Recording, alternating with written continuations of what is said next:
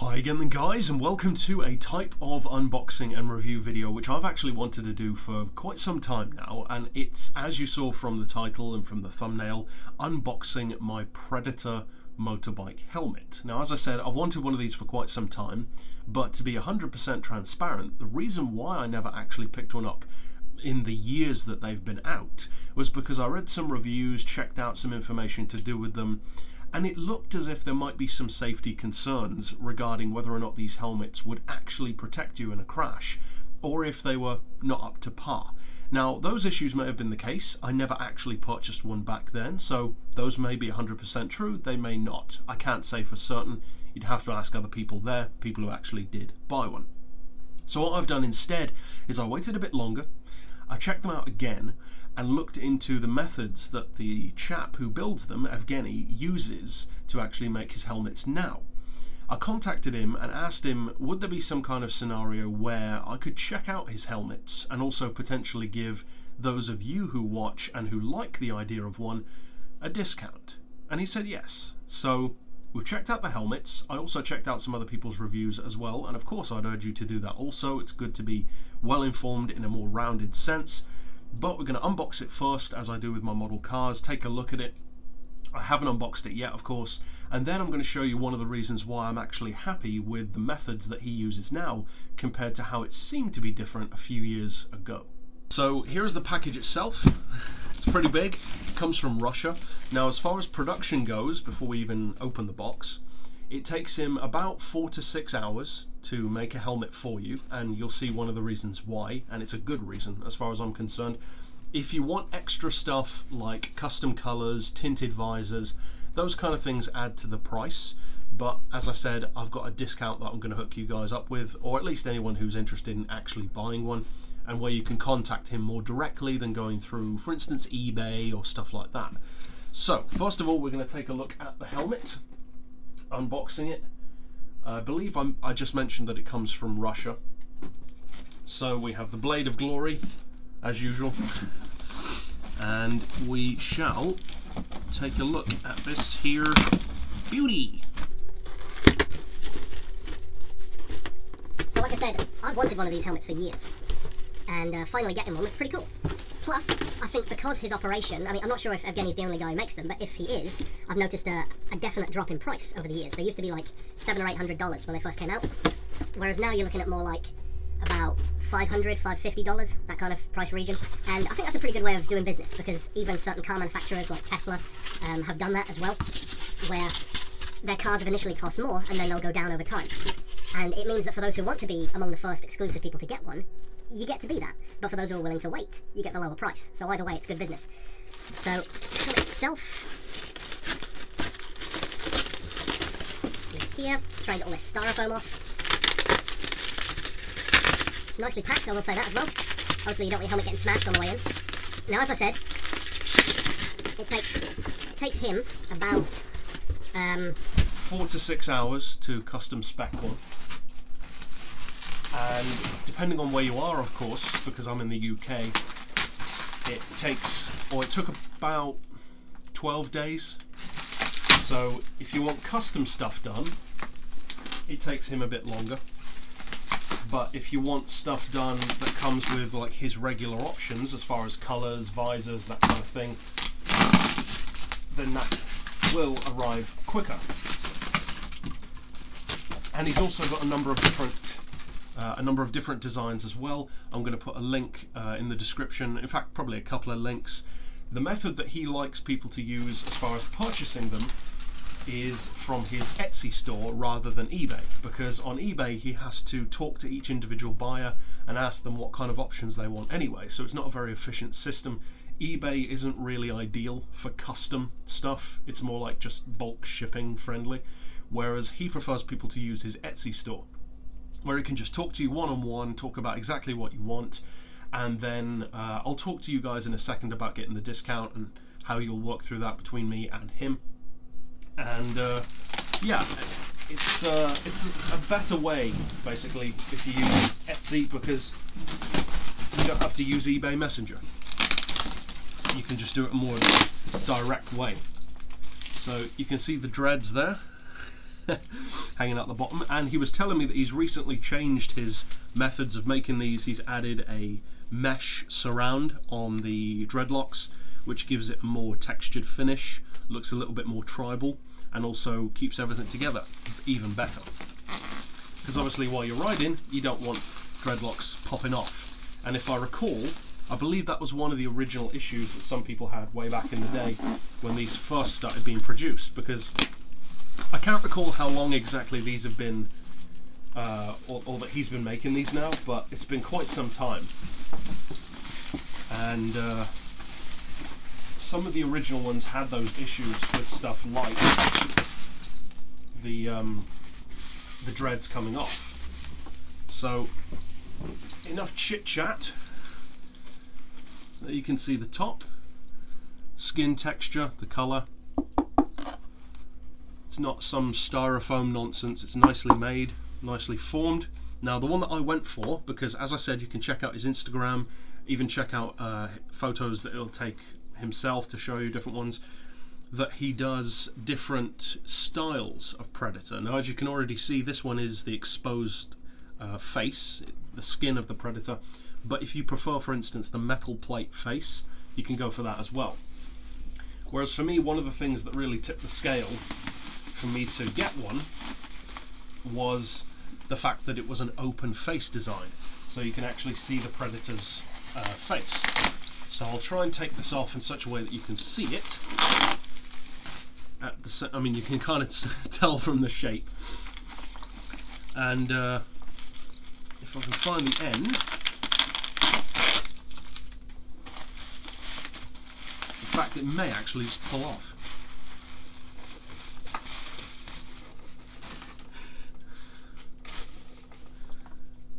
That looks pretty badass. So we've got a nice texture, nicely made, no flinging off while you're riding kind of thing. And one of the things that I like as well is how, when I was originally looking at the design, it really does look like it's completely ground up made, you know, custom, like from a big official company, facility, factory floor kind of thing. But from the impression that I get from him, it's not. It's basically just him. Maybe a couple of other guys, but I think it's just him doing it. And I think the finish that he has, considering, is very impressive. And I'm surprised that more people aren't trying to do this kind of thing. Maybe even with like an alien version, you know, a xenomorph. But, you know, yeah, it might look kind of weird riding around with that. People might get the wrong idea of what the head shape's supposed to be. But it's got some little accoutrements on here, like little skulls hanging off. It's got some skulls on here as well. You've got the Ghostbiker advertising. And yeah, the dreadlocks certainly seem to be in there better. There's the back view as well. You can see the dreads go all the way around. But here's one of the crucial things, speaking to the safety, speaking to the quality. If you pull the dreads aside, you can see why I'm actually impressed with what he does, because this is an actual regular motorbike helmet. Now, in normal circumstances, you can't really see that while you're riding. And you certainly couldn't tell from the front. It looks like he's got probably a custom visor plate, all that kind of stuff. But the reality is, underneath, this helmet is based on an existing motorbike helmet. And I think that is a pretty genius way of doing it, because it means that inside, it's not the most pretty thing around. But I mean, sorry to break it to you, if you look at the inner body panels of a Mercedes, they don't exactly look pretty. So being inside, you can see the kind of finish on the resin. Give you a closer view for those who are interested. It's all this tough stuff inside as well. It's not foam. And it's built on, as you can kind of tell, an open face, more touring style helmet, or even like a borderline, you know, cafe racer kind of helmet, like full open face, little cannonball helmet kind of thing that you see the guys wearing. Regular strap. I've gone for this one in, I think it's a 2X or something like that. But from the pictures that I saw and from the issues that people seem to have, I don't think his original ones use this method, because they seem to have styrofoam inside, or at least it looked like that. And it wasn't like this, it was like actual styrofoam back here that looked more like a bicycle helmet. So I'm not sure if that was the case or not, but regardless of if it was, it ain't now. This is a proper helmet. Oh yeah, it is 2XL. and obviously I'll give it a try. And as you can see from the inside, the visor itself is actually slightly larger than the actual eyes, so it's really the front face that gives everything else the proportion and the way of looking at it that makes it more effective. Now, some things I might maybe make changes to myself, like maybe taking the little skull off of there, but you can ask him all of that stuff as well. I decided to go for it to just see the full package and leave it as it was. But yeah, I love the way it looks. It looks fantastic. The paint colour, you can get different colours as well, as I said, but those will take him a bit longer. Depends what he's got in stock. I think he's got more of a greenish one as well. This is more of the like pale whitish, maybe really pale tint of green, or at least to my eye. But obviously I'm not the most accurate when it comes to what I can see. So we'll give it a try. Tip him upside down. Still hoping that none of the dreads fall out, but it seems like production quality is better. I like the amount of dreads as well. It's not like he's got 2 here and then nothing at the back. There's a good amount of dreads. So with the hair that I've already got, fitting in a helmet isn't always easy. But we shall see. I'm hoping I can adjust it a bit longer. And we shall try it on and see how it looks. And another thing that I like about this helmet, I could just leave it like that. Another thing that I like about this helmet is because of the design of the mouth, there's actually more room for guys like me who have a beard. Because with a regular motorbike helmet, it always annoys me how my beard literally sticks like this much out underneath the helmet. Whereas because this has this area, you can kind of put your beard inside its mouth, which is just that extra bit of practicality.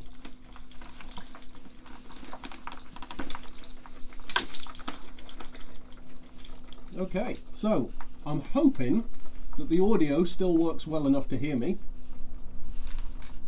I can't do it up underneath at the moment. I think I need to try and adjust it to be a bit longer. But as you can see, mobility is good. You might be able to see beard underneath or whatever. As far as inside the helmet, obviously you can't put the face up. It doesn't do that. Visor visibility is very good. It's, you know, completely mirrored from the outside, but from the inside it's not. So you can actually see very well. It's kind of like looking out the window of a submarine. Because obviously I can see the inside of the mouth section, the white inside here, and I can see just underneath the forehead surround, because it's like looking out the porthole of a submarine. But overall, I think it looks pretty good. So yeah, I like the way the dreads fall, and this size that I've got obviously suits me because I'm a bigger, wider guy anyway. So a 2X is perfect for me actually, and yeah, I'm pretty happy with that. Now the visor steams up a little bit if you talk inside, or if you laugh, especially any breathy kind of thing. But you can say that about most motorbike helmets. So just in case the audio isn't picking me up that well, I'll continue talking without it on. But yeah, it steams up a bit if you get breathy in there. But as I said, you can say that about the vast majority, if not all, of motorbike helmets that have a closed visor. So yeah, I actually like it more than the helmet that I already had, to be honest, in terms of space. I was worried that it wouldn't fit, because I've got a big spud, and fitting my head inside of most helmets is usually not claustrophobic, but it's usually a bit of a squeeze, especially when you've got the hair at the back, the beard at the front.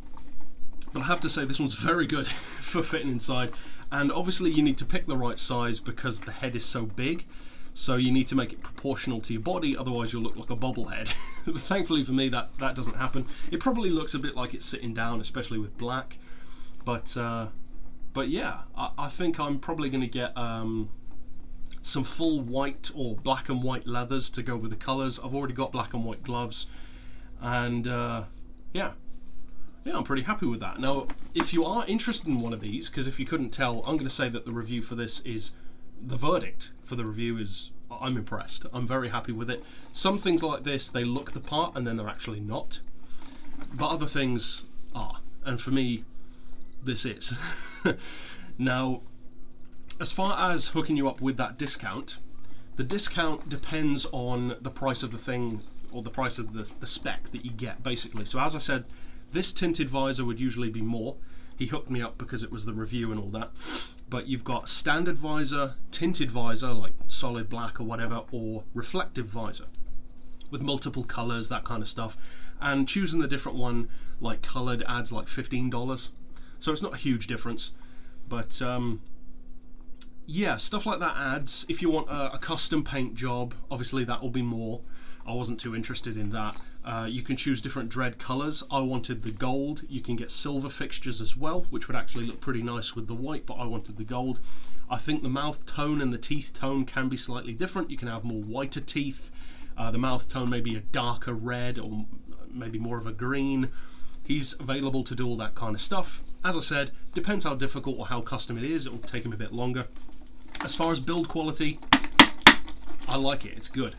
It's good quality stuff. The helmet underneath is already DOT approved, so as far as safety goes, it's pretty good. I think the only thing that will take a bit of getting used to is the view from inside the helmet out, because usually when you look out of a motorbike helmet, you've got a massive visor and you can't really see much of the helmet, whereas looking out of this, you can kind of see from the eyes. This is more like looking out of a dirt bike helmet, where you can see the visor above you, the chin coming out in front. This is similar to that, which isn't necessarily a bad thing because visibility is still good. It's just a little bit more like wearing a scuba mask rather than a full open face helmet. But I actually quite like that. I like the way it feels, I like the way it looks. There is a ton of space in here, which is really cool for, as I said, beard use. I don't really like having helmets right up on my chin, whereas the rest of it holds your head, of course legally, because that's the design of the regular helmet underneath.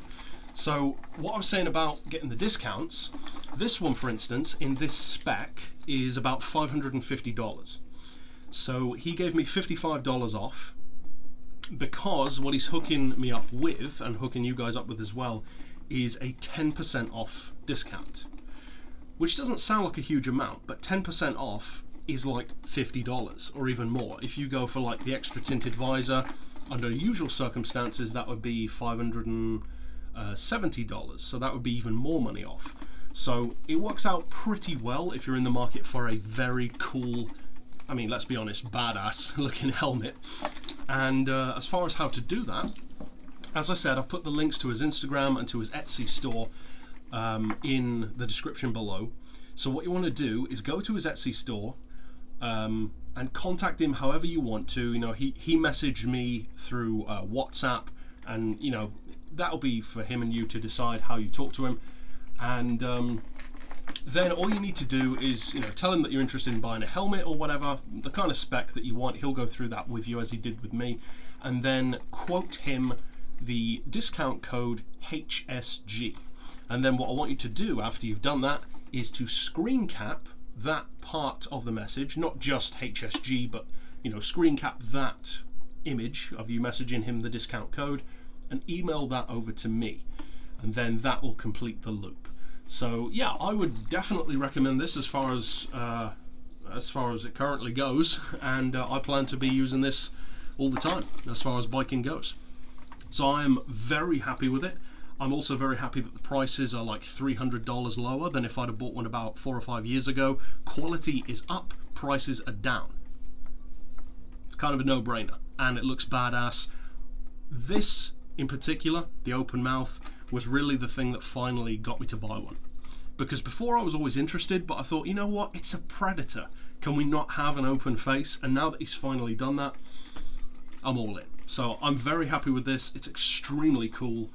And yeah, analytical reviews aside, I think it looks amazing. The quality is impressive. And especially if it is a one-man show, you're doing a good job. So check him out, use the discount code. As I said, send me the screen cap to complete the loop, business-wise, between me, you, and him. And yeah, so I can definitely recommend it. So if you have stuck around for the whole review, I hope you enjoyed it. And I've certainly enjoyed unboxing it and reviewing it myself. But for now, as always,